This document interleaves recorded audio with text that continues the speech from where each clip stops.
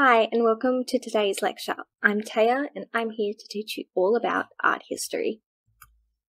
The Mona Lisa has to be the most famous artwork in the world.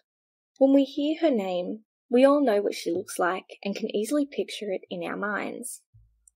There is no doubt that this work is beautiful and well painted, but there is a question many have asked before. Why is she so famous? Well, to put it simply, this is the result of many circumstances and changes that, when combined, exacerbated the work's public appeal. So, what is the Mona Lisa? The Mona Lisa is a half-length portrait by the Italian Renaissance master Leonardo da Vinci. The work has been described as the best known, the most visited, the most written about, the most sung about, the most parodied work of art in the world. The work is an oil painting on poplar wood panel, painted somewhere between 1503 and 1519 during Da Vinci's time in Florence. The painting shows a young woman in a half-body portrait with a distant landscape in the background. The three-quarter view, where the woman is slightly turned towards the viewer, was distinctly different to the standard portrait conventions of the time, but quickly became the standard and used well into the 20th century. The subject's face is a perfect example of the artist's impressive smarto skills and demonstrates his deep understanding of anatomy and the skull beneath the skin. Leonardo's patience is evident through the delicate veil, which many miss, the wrought tresses, and the folded fabric. There is a harmony to the painting that is likely a reflection of the artist's belief in a cosmic link between humanity and nature, impressively shown in the way the curves of the sitter's hair are echoed in the valleys and rivers seen in the background. The Mona Lisa, though not entirely famous until the 20th century, set the standard for all future portraits. Where can you find the Mona Lisa? The Mona Lisa now lives in the Louvre Museum in Paris, France. However, I have to advise it is not as simple as just walking into the museum and finding her.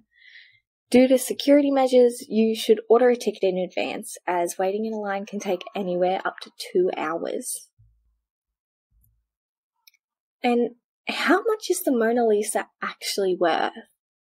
Well, considering inflation, it is estimated that this work is worth $850 million. In 1962, the Mona Lisa was insured for $100 million, which corresponds to approximately $870 million today. Though there is speculation as to how much this piece could be sold for if it ever were to be, both the Louvre and the French government consider the Mona Lisa to be a treasure that would be virtually impossible to sell under normal circumstances. Many have argued for the work to be sold to assist in alleviating the national debt.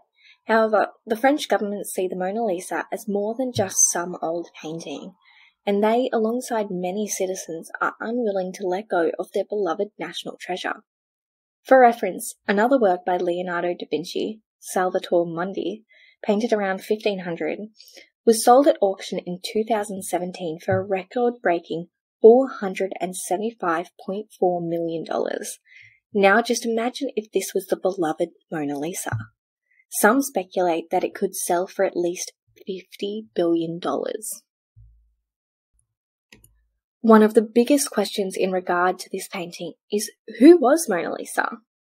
Though there has been much speculation, the subject of the Mona Lisa is Lisa Gherardini of Florence, the wife of a wealthy merchant leader. The merchant, Francisco del Giocondo, was a successful consul of the Silk Guard and owned many silk workshops. The real Mona Lisa was born in 1479 to a noble family of ancient Florentines, and she lived a happy life. She married her husband in 1495 and they had 6 children. It was said they were deeply in love with one another. Lisa developed a platonic friendship with Leonardo da Vinci during her first year of marriage, and it was a big achievement when her husband commissioned her portrait. Da Vinci did not typically have time for people of their stature, but he found Lisa inspiring, feeling he had to paint her. While he painted the portrait, which took about 10 years, the friends wrote many letters and spent time together. He completed many drafts and consistently would revise his sketches in an attempt to perfectly reflect her charm.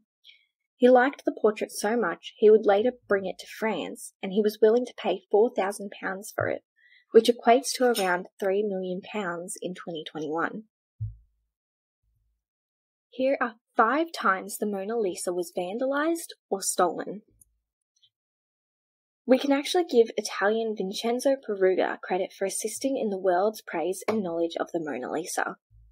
In 1911, Peruggia and 2 other men hid in a closet at the Louvre until the museum closed and then took the painting, which at the time was only considered a minor work by Da Vinci.